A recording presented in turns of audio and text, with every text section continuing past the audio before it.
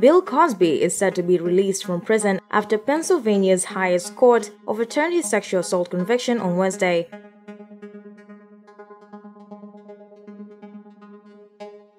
According to the New York Post, Cosby, 83-year-old, has served more than 2 years of his 3 to 10-year sentence at a state prison near Philadelphia. It is reported that the state Supreme Court on Wednesday found that an agreement with the previous prosecutor prevented him from being charged for allegedly drugging and molesting Andrea Constant. In 2004, charges were filed against Cosby, who was once celebrated as America's dad, in late 2015, just days before the 12-year statute of limitations expired.